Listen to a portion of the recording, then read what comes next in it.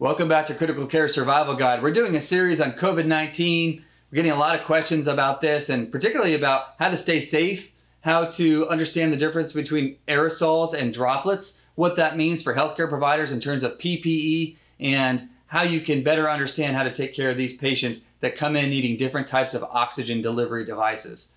The basics start with a cough. That's what these patients are coming in with. They're coughing, and when we cough or when we sneeze, we emit large droplets.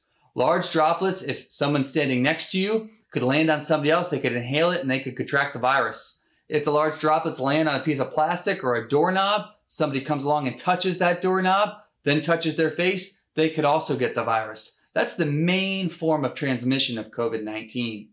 Another thing we're paying particularly close attention to is aerosols. Aerosols are a bit different than large droplets. Aerosols are more like a mist.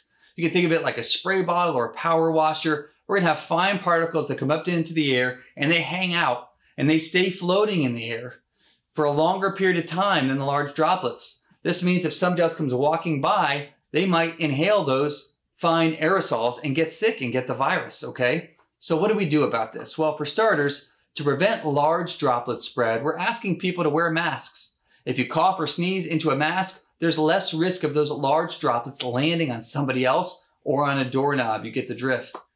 For patients that are requiring devices that are going to emit aerosols, for example, a high-flow nasal cannula, CPAP, BiPAP, a ventilator where a nebulizer is going in, all of these things have a risk of emitting aerosols into the room. We want, as much as we possibly can, those rooms to be negative airflow. We want to be turning over the air in those rooms to eliminate the aerosols as fast as possible. In addition, we want providers to be wearing PPE that includes an N95 tightly fitting and fit-tested mask that blocks aerosol inhalation. In addition, things like eye protection, gowns, gloves.